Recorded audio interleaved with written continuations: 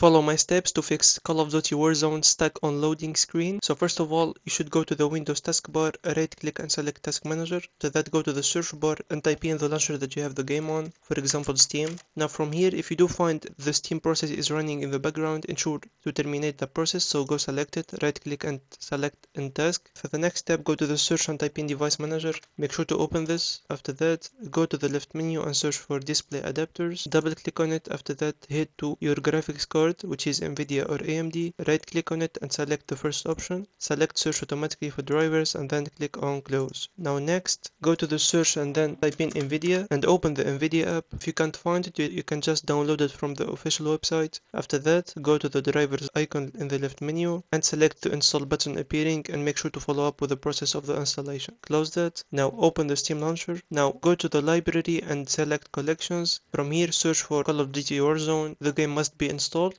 So once you click it, just select this gear icon and click on properties. After that, go to installed files and make sure to select verify integrity of game files. That way, any problem that is related to the loading screen issue will be automatically fixed. It will be starting to verify the integrity of game files, so just wait for the process to finish. Now close everything. Now go to the Windows icon and then go to settings. After that, go to the Windows update and make sure to install the latest Windows updates from here in order to prevent any related issue happening. After that, all you have to do is to try relaunching the game, but before that you can go to the Windows icon and try restarting your computer and see if the problem is fixed. If you find it helpful, consider subscribing and see you on the next one.